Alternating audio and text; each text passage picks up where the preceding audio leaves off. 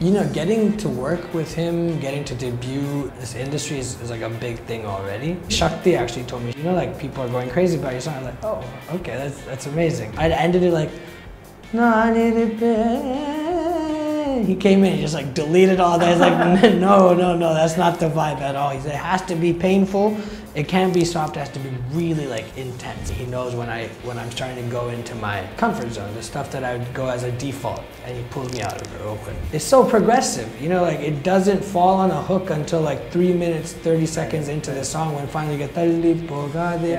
I think I was just offering a new, fresh kind of voice and perspective to cinema, Indian cinema music. I have like this reputation for singing these very serious, very painful kind of songs, intense songs. Yeah.